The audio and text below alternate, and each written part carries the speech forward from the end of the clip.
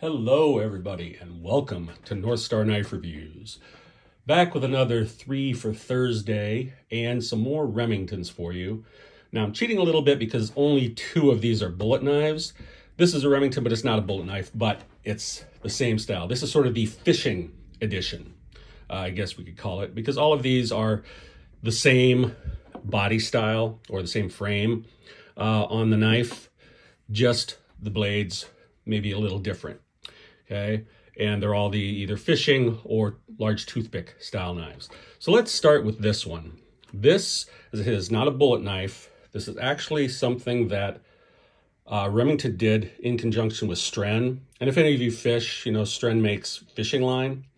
And they sold these.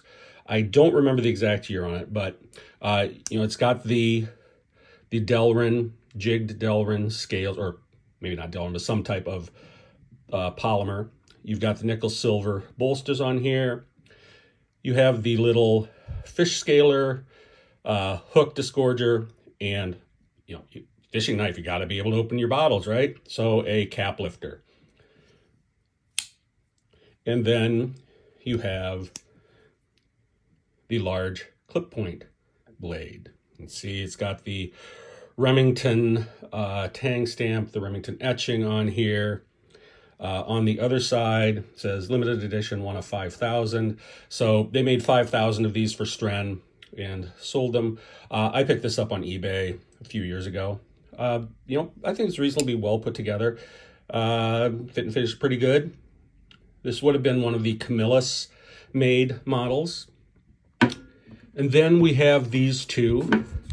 This is the R1613 and the 1615T, okay?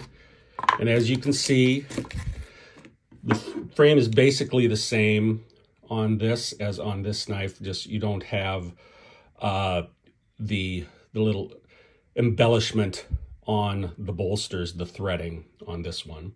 And this is only a single blade rather than the 2-layer knife here. This bullet knife, as I said, is the 1613. See, you have the composite scales, the nickel silver bolsters with substantial threading, Remington etch and tang stamp. And then on the other side, this one is from 1987.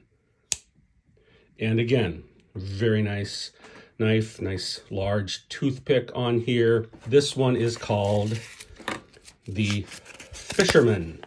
Okay, this was called the Angler's knife when it came out, by the way, but this is the Fisherman.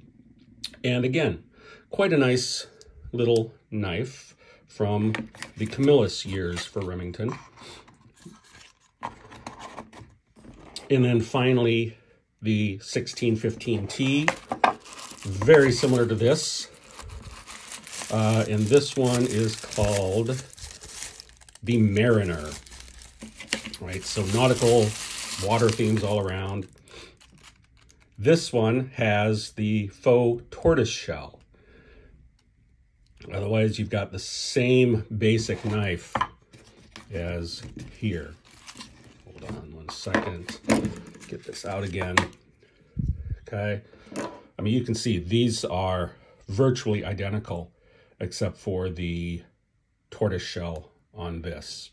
Same threading and everything. This one is from 2001. So 14 years between these two. This one was also Camillus, but you can see it has this faux tortoise shell on it. Otherwise, the same basic knife as that. Excuse me. And as I said a few weeks ago, you know, that was one of Remington's innovations, is that they use the same frame for a lot of different knives. So there we go. 3 for Thursday. Have enough Remingtons for at least 1 or 2 more of these. There you go. Have a good day. I'll catch you next time.